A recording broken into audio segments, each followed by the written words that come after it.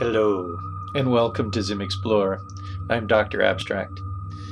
In this ZIM Explorer, we're going to take a look at a little shooting game. Why not? They're quite popular. So let's go to, well, this time instead of going to the ZIM site, we're going to go to CodePen. So here's the Dan-Zen CodePen. And the first one at the moment, Dan-Zen, actually you have to hit the public if you want to see this. So how do we do that? Let's see, on a dashboard. That's the dashboard. On a profile, if you arrive at Dan-Zen, so this is codepen.io/Dan-Zen, I think, you'll see an arrow, and then you'll see these other ones, and maybe view all pens. That's one way to get to it, or you can hit public like that. And currently it's the latest public one, this one right here, and we're going to press it. Now, must silence that droning. So this one's called Peace, and here's what it looks like.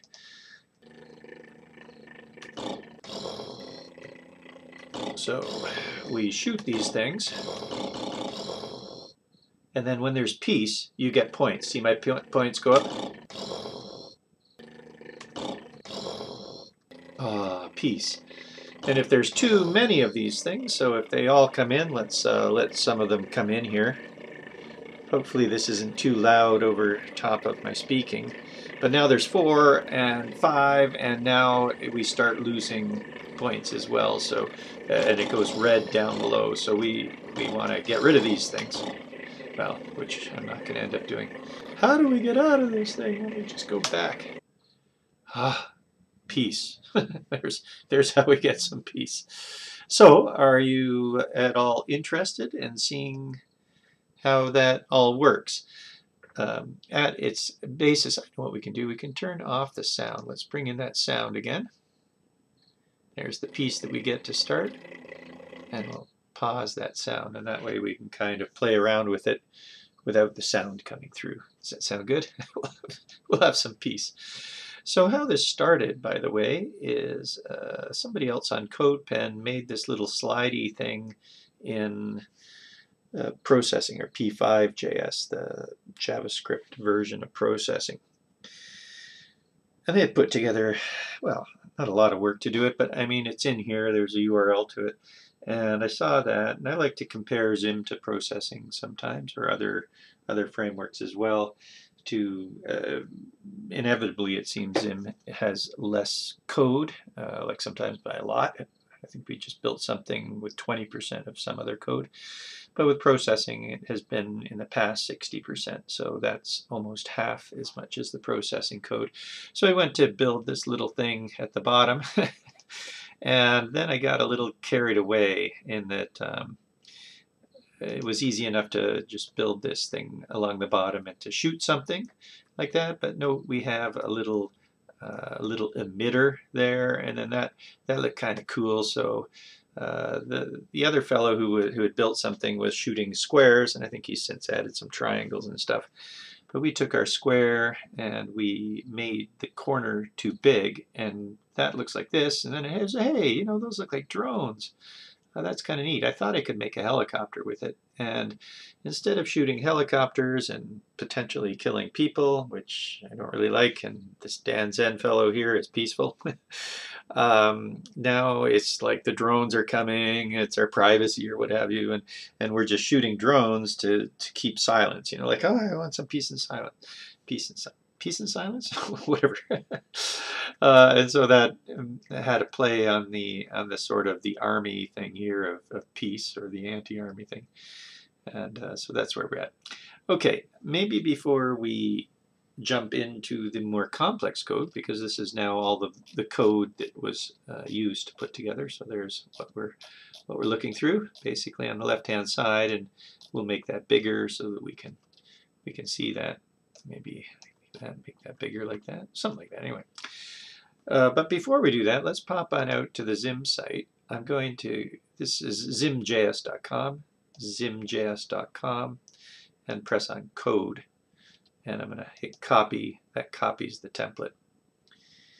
And let's see, we'll pop on over into ZIM. Looks like we were working on some things here. We'll make a new file.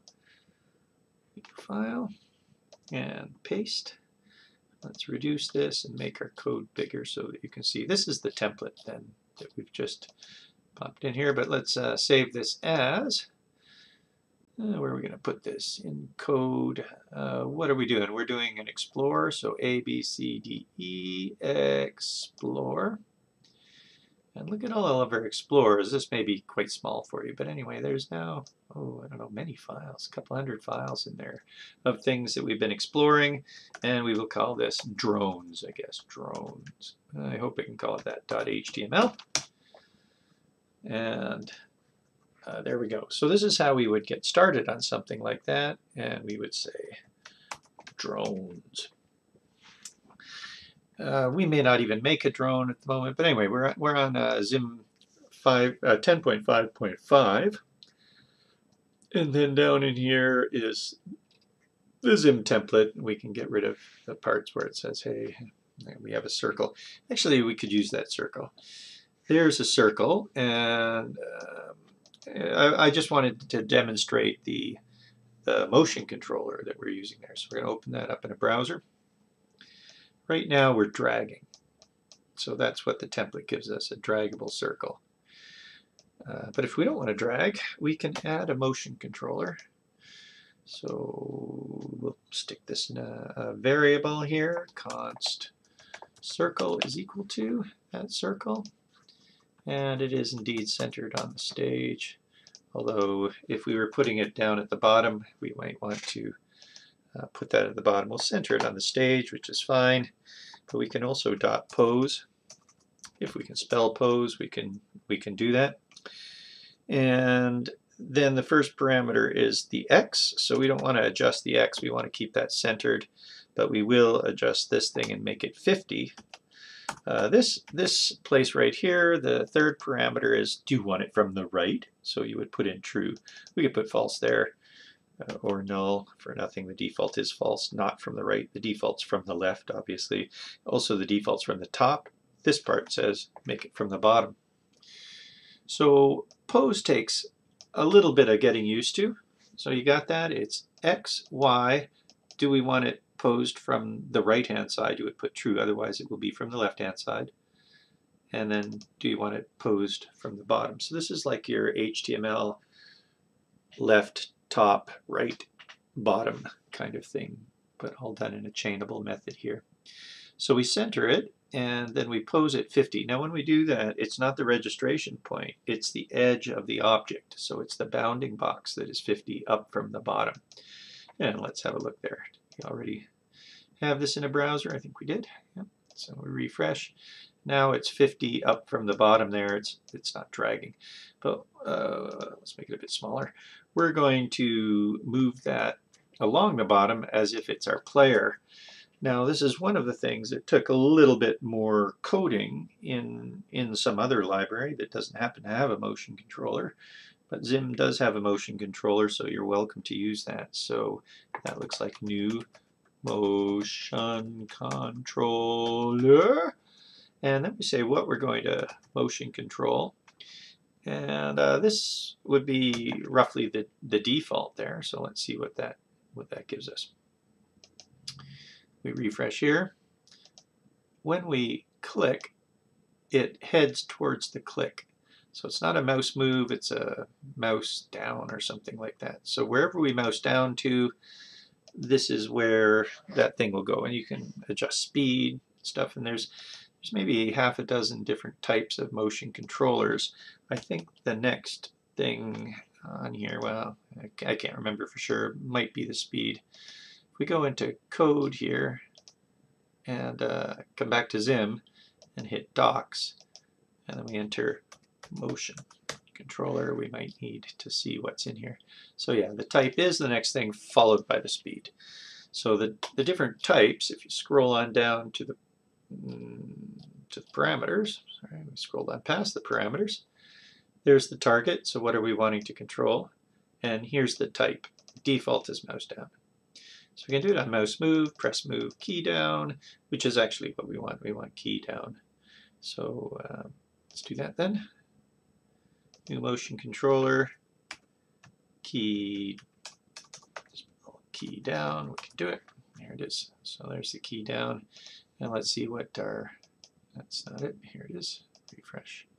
So now there's no movement and press, but if I use the keys, there it is kind of zipping along. And again, you can apply certain damping to that.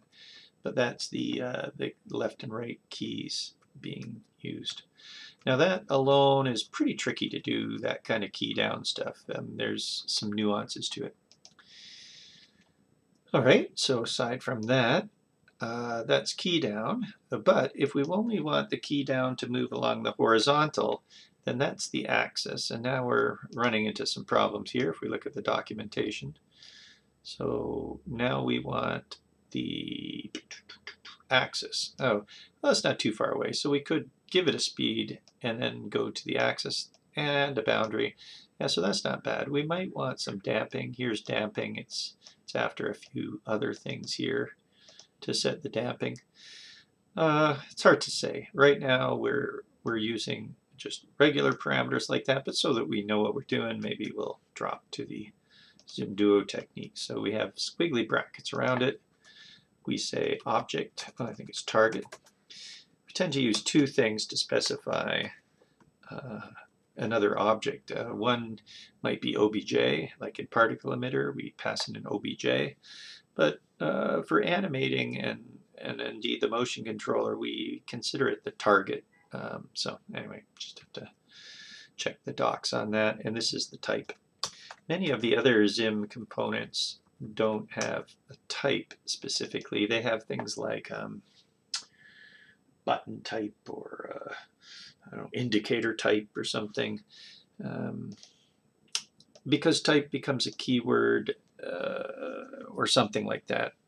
Maybe, oh, right, each ZIM object has a type, and so if you want to later adjust the type with a property, you can't because there is no type property. So we did some switch ups on most of ZIM, but the controls don't necessarily have properties like that you're adjusting, so we've left the controls just as type like that.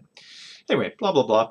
It is an explore, and so sometimes as we explore, we'll just mention things that come to mind. It's a little bit more free form. I don't want to necessarily race through things. The idea is that we all learn together. So hopefully you're all right with that kind of stuff as we continue on here. And hello there. It's always tricky sometimes to remember that you guys are out there. You'll be listening to this as I blab on here. All right, new motion controller. Target's a circle. The type is the key down. What else are we wanting to do? We want the axis. By the way, the motion controller as well, just reminded me with axis, works with game sticks as well, joypads or game pads. So you can use a joystick on this or gamepad buttons as well. The axis is horizontal. Horizontal.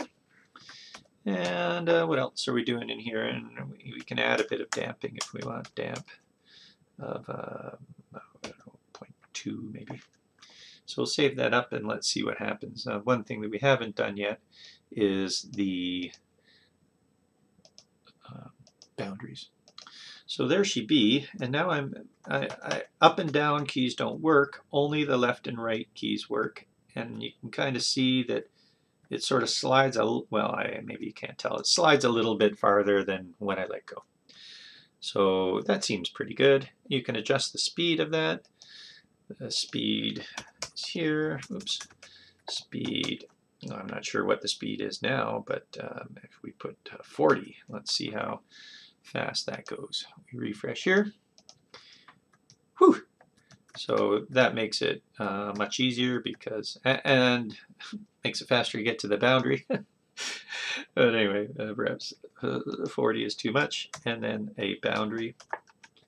A while back in ZIM, we decided that it was a pain in the neck to be using ZIM rectangles, which we use quite a lot, and create JS rectangles. So we got rid. The only time we were really using create.js rectangles, which isn't even a visual rectangle. A create.js rectangle is a data rectangle for things like boundaries. And so that was just confusing for people. So we said, well, okay, if we're only using this for boundaries, let's make a new boundary object, new boundary. And then we can specify a boundary in here. The circles are center reg, so if we start at 0, and this would be the circle's height, circle dot, y position, I guess. And then this is the width, stage width, and this one is how high is this boundary, and this boundary is 0. So this gives us a boundary. Now let's take a look. So now it'll go half off the stage, but no further. So there it goes, half off the stage, and I can't go any further. So that's our boundary. I can't go up. So that's how we created that, and you can see that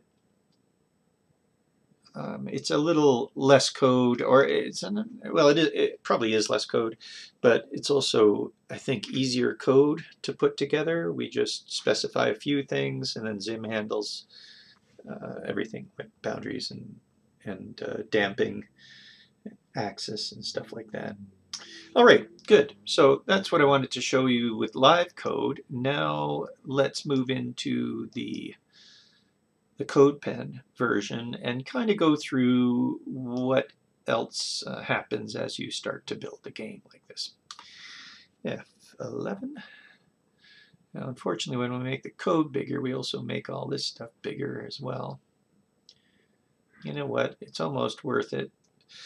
Aside from the testing here, it's almost worth it to cut and paste this and just work in Atom. I've done this before, gone into CodePen to work in CodePen, but it's a little bit harder for you guys to see because basically all this area here is wasted. Anyway, here's the top of the CodePen. Now, with CodePen, we have settings, and when you go into JavaScript here in the settings, here's us bringing in create.js in our new CDN there, and here's us bringing in ZIM 10.5.5. We're also bringing in a thing to make the icon. That's the thing down there in the right-hand corner.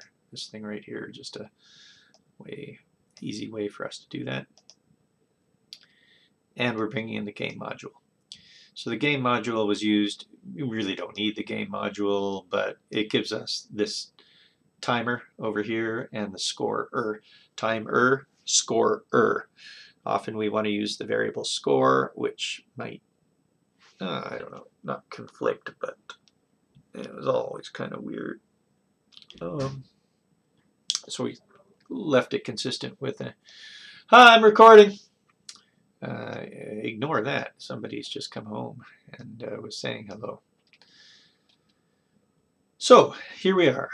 We're in this thing, and so in other words, we're up at the top, we don't need to bring in, this is CodePen, we don't need to bring in any of the HTML. All that was taken care of in the settings, so we can just get going. We did make some sounds, so those sounds were made with my mouth. I just went sort of thing, and got some sounds, and I don't know if you could tell, you probably could. We're also bringing in, now this is the array of assets. We're also bringing in a font from Google that gives us this font right here. It's a stencil font or something like that. And then we're saying that the path, we've uploaded those sounds to CodePen, and this happens to be the path to our asset library in CodePen. Because we're loading sounds, we have created a new waiter. That means that as we are waiting for the sounds, a little yellow ... will show up. And this is a normal fit template right here. Made it a bit narrower to match the example that I was started copying. And then we're bringing in the assets here after the color in the background, or the outer color. We're bringing in the assets, we're bringing in the path and the waiter. So you can't just put this stuff up here. You've got to actually pass it into the frame as well as the last, as those three parameters or arguments. There's more later, more parameters later, but this is all we need for now. On CodePen, we tend to use ES6 in here, and note that we're using ES6. So that's how we've divided up a bit. Many of the ZIM examples and videos and so forth are not ES6, they're ES5 or whatever. But in CodePen, we thought that we would continue, or we would start to use ES6. All right, so when the frame's ready, we come on down. This is the template stuff. Code here, yay. Now, CodePen itself seems to conflict with the key down in frames. So there's something that just doesn't work properly. So frame.allowDefault. There's also a parameter up here for allowDefault, but it's a little ways along, so we would have had to adjust or gone to the ZIM Duo technique probably and thought I would just leave it like this. Remember, this was going to start off as a simple comparison. I wanted this to be relatively short looking, so rather than, and actually we weren't even going to do sounds and all this kind of stuff as well, so it would have just been that to start off ZIM. Oh, not even that to start off ZIM, and I didn't want to have to go to the squiggly brackets of the ZIM Duo technique and put names of all of these things just to get to the allow default. So there happens to be also an allow default property that we can set after we start. And there she be true. That just lets CodePen pay attention to our keystrokes, otherwise it doesn't seem to. Now these would come later usually. Sometimes you have enough forethought to put them first in a game, but quite often as you continue to build, you start hard coding things. So that's how you would make a game usually, is you hard code these numbers, and then you realize, okay, well, we might want to fiddle with that to see like a minimum time and a maximum time. So these are things that allow you to balance the game, and it's usually a good idea to come up and put them up top somewhere so you can just easily change these things and balance your game and play. You don't have to go hunt around for these types of things. But they don't often, or I don't think so anyway, they don't often start off here up top. They usually, as you're building, are down here. Now, the fellow that had made something before was practicing his object-oriented programming, and I wanted to make sure that people know that that can be done just fine in ES6, in ZIM, no problem. So here's a class tank. It's extending a container, so this is ES6 class format. We call the constructor, well, sorry, this is the constructor. We're defining the constructor here. We're making so that it can receive a color. The default color will be a ZIM darker color. In ZIM, when we create, or when we extend a container or anything, we have to call the super class. So super will call, eventually we'll call create.js's container. Although it first calls ZIM's container and then calls create.js's container, and that's necessary for create.js to work properly. It's just their system that's gotta be done. We're storing, in a sense, a local variable. It's not really a private variable because it's not private. And JavaScript class system doesn't have private variables. It's like, holy cow, come on, erg. Close. But anyway, we are putting it in underscore color, and whatever color gets passed in there, sorry about that, whatever color gets passed in there, we're storing, in a sense, a reference on the class to that. And then here's how we can build with some rectangles. This represents the container. So the neat thing is when we make a new tank, that tank is a container. So, and that container is referenced as to this. So we're making a new rectangle and adding it to this. We make another rectangle, add it to this, and move it around. So basically what we're doing is we're building this thing at the bottom, which was constructed initially by the original creator, I guess, and we just mimicked it as a tank. Here's a class for the projectile. I don't think normally, probably we would have just made, I would have said var or const tank equals a new container, and then I would have added these things to the tank or to that container, and just worked with, instead of classes, I would have worked just with a container called tank, and same with projectiles and stuff. But you can, I mean, there are some benefits of starting with a class. For instance, we've also put shoot in here. So this is not a class at all. This is a method. So this is a shoot method that's on the tank class. Sorry about that. And here's the color. So there are some handy things, I suppose, to have an object. And plus, if we have another game or something, we maybe could just copy and paste this tank over, and we have another tank ready for us. This is how you do the getter setter method in ES6. Here's how you do just a normal method. We're going to receive a projectile, and then this thing's going to shoot it. So it locates it at the tank. So this dot x, and it locates it up. So we're shooting from this tank here. It's going to start here, but we've moved it up a little bit so that when we animate it, it doesn't take extra time to go from here to here, because when you shoot, we actually put it up above that, I think, minus, like it's y minus 50. So y is here, minus 50 is about in here, because we found that as we move along and shoot, you see how well, let me move one way, those bullets seem to be behind the tank. If you start the bullets from the center of the tank, which is where the registration point or the origin is, if you start it from there, you're going to end up, maybe that's not where the origin is. I guess it is. Anyway, you're going to end up waiting longer, and the delay looks even more delayed. So anyway, we started up a bit higher because of that. Locating it. And then when we shoot a projectile, we're going to add that projectile to a future container called projectiles. Now, that brings up a point here in object-oriented coding. That's not the best practice to put in a reference to something else. So this is a reference to something outside the class. It may not even exist. We've coded this and we know it exists, but in proper object-oriented programming, you would pass that in here. You would say container, no, what is it, projectiles, and equals no default. So you would force, but mind you, if you're forced, yeah, so you would be forcing them to add that in there, which means it would have to come before you don't force, which would be kind of annoying. But anyway, that's what you would do, and then you would, as you make a tank, you would pass in a reference to the container that's going to hold your projectiles. Anyway, that's one way to do it.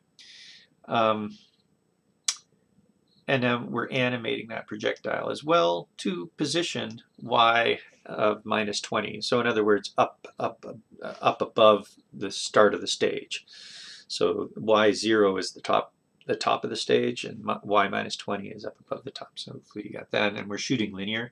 It's important when you shoot to shoot linear, unless you're shooting some sort of rocket that has a fuse and it sort of starts off slow and then it goes and goes fast. But usually bullets are linear in a certain amount of time. Now that time shouldn't be there, should it? So it should be something like const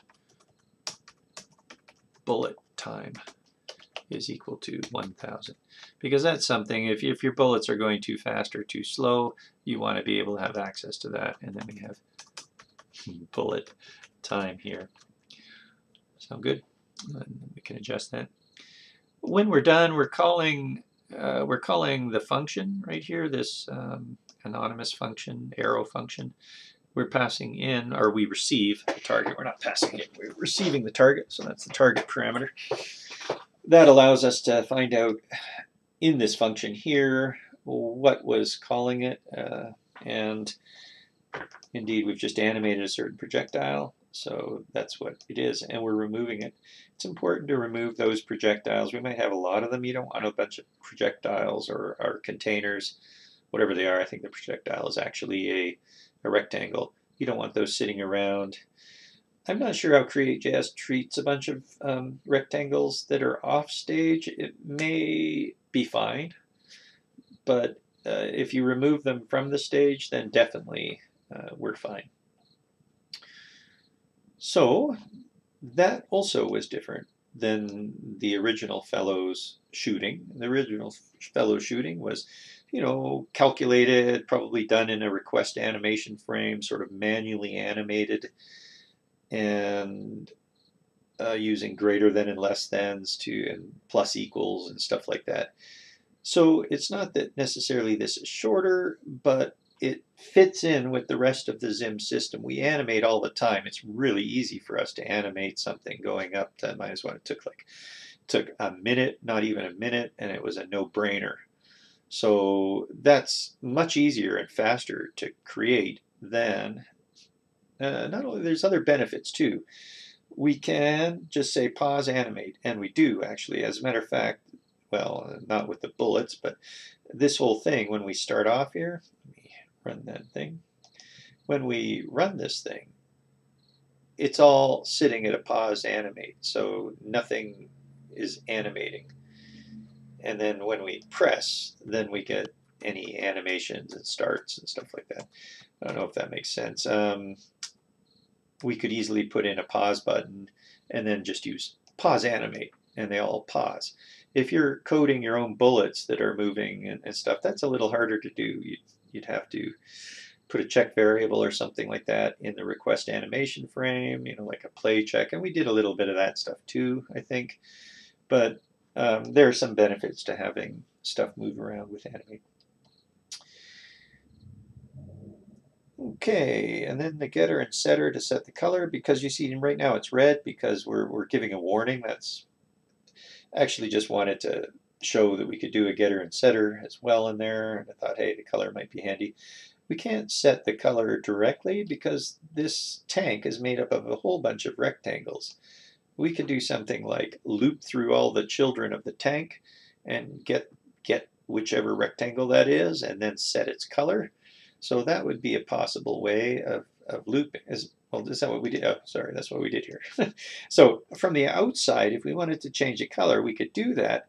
But if we need to change a color, why make somebody do it from the outside? We may as well put it right here in here. And so that allows us to say something like tank.color equals red. It will then get set here. And note that whatever color we pass in, we're setting to underscore color.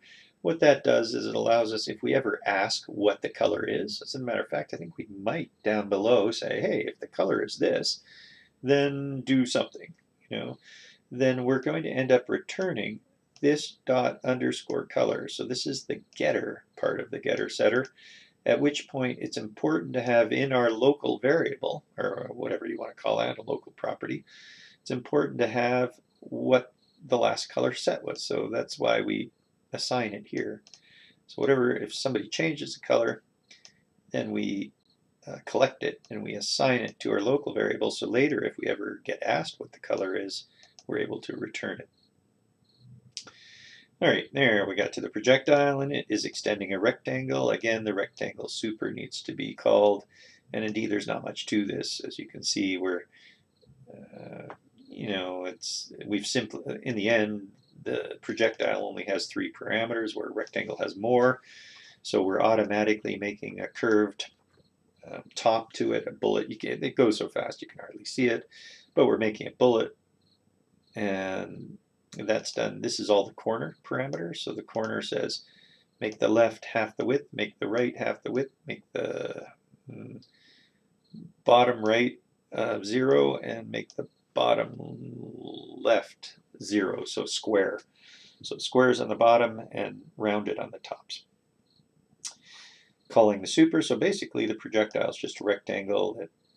We did that too. And same with the target. The target was a bunch of squares, but look what we've done with the target.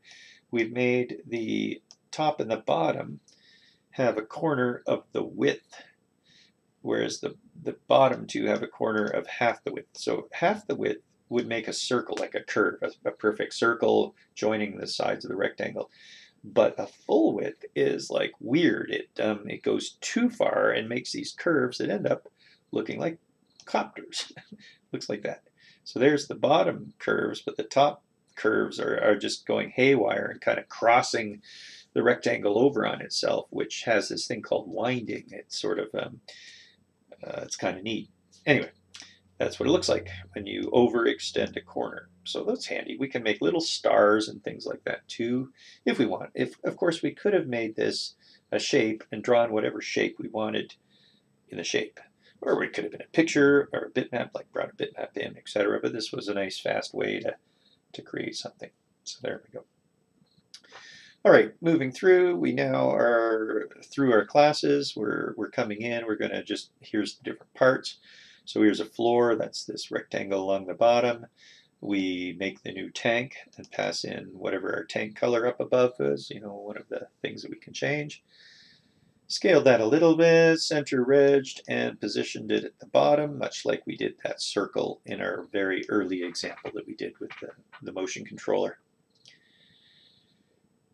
We're setting up the boundary. Now there's a little bit of a cheat here. Well, not too much of a cheat, because on mobile we don't have key presses. So what happened, the guy who we copied the initial part of this from, it's funny, when we first built what, you know, relative to what he had done, he had no mobile thing, but I happened to refer to it a bit later. I took a look at it and it looked like he was still working on it, and he added some buttons for mobile.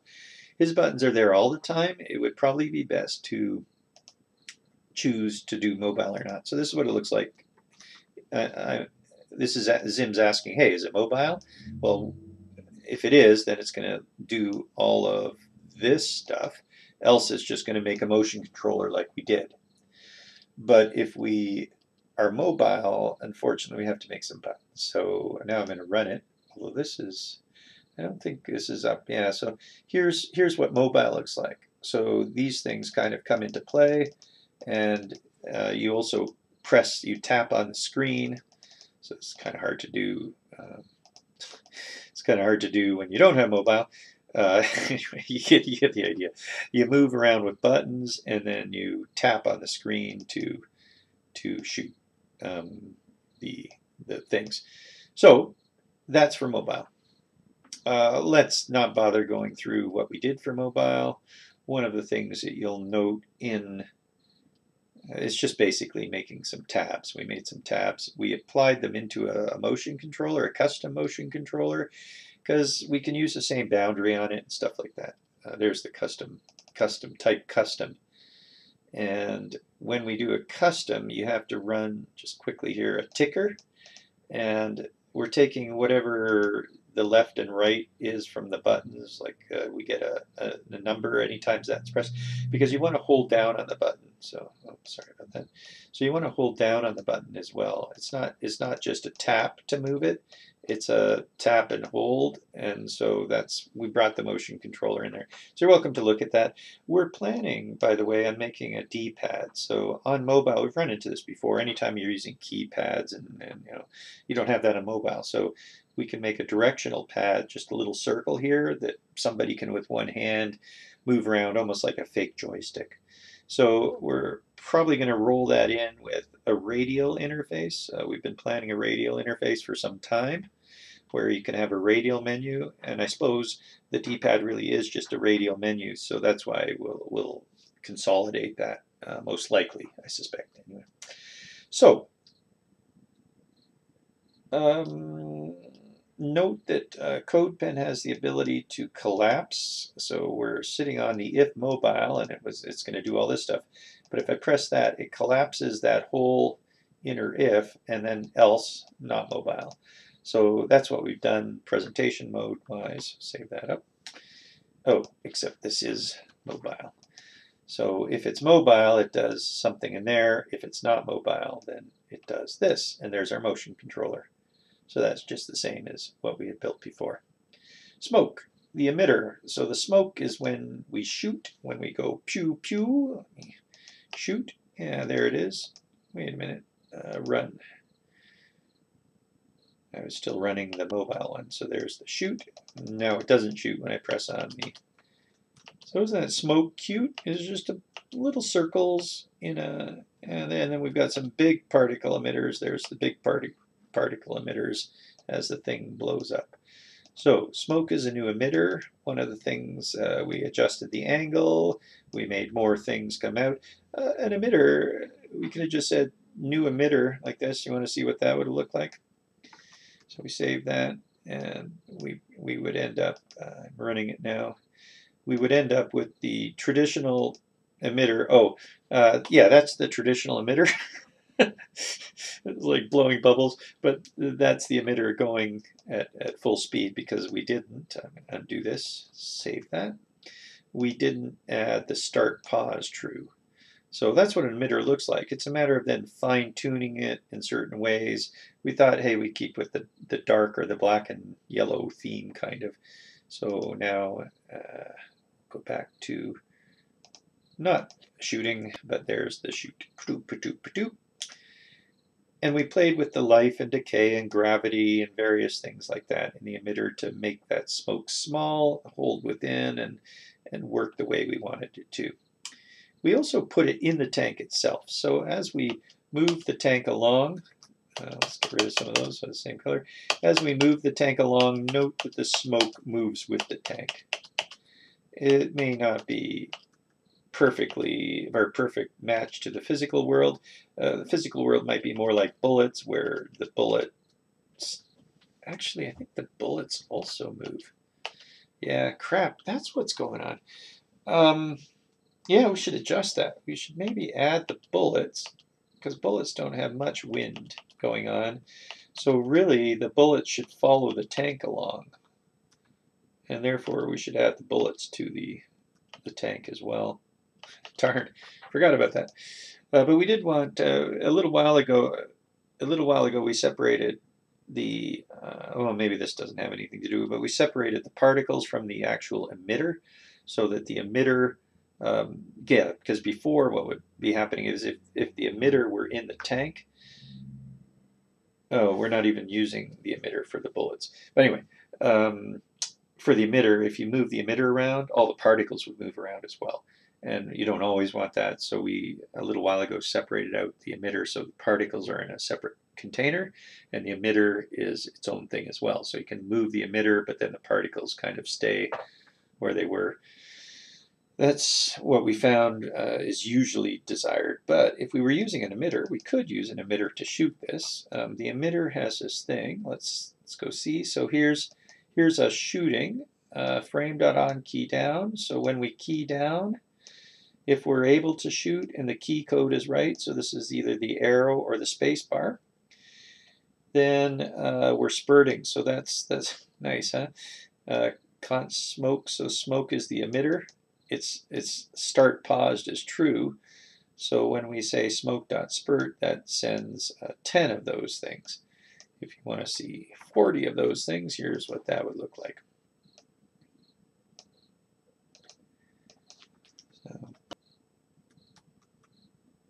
So it just would last longer. Do you see it? Or like that, kind of a longer. And you can handle it in other ways. You can spurt for a long time, and then when you mouse up, stop spurting. Anyway, where did we get to? Undo that. Spur to 10 is fine.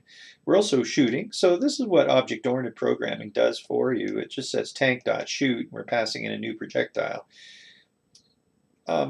Quite often in a game like this, it's fairly simple. I would just probably, like I said, make a tank without a shoot method, and then I'd be here and I'd say, okay, now I've got to add the stuff for that projectile. So I basically would be taking this, copying that, and that would be down in here when I go to shoot. So here would be shoot, and all that stuff would be in here. So I'd end up with something like that.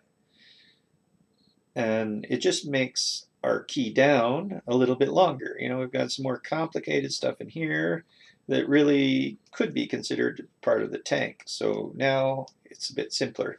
So sometimes, or well, almost all the time, making classes and objects from classes will make your main code like this simpler, because you took all the stuff that was, you know, all this stuff is not in your main code anymore. It's abstracted, separate. And you can repeat that, do it over again anytime you want. So certainly if you're making a bunch of things, and those things are a little complicated, if you're making a bunch of copters like this, you saw that's not complicated. You could certainly avoid making classes for the targets there. But something more complicated, like the shooting of a tank and the movement of the tank, all that kind of stuff, maybe you do want that in a class. All right, so where do we get to here? Making the targets, shooting, great. Scores, every time we shoot, I'm taking away some, and that score amount should have been put up top as well. So we should take that and say, what would this be called?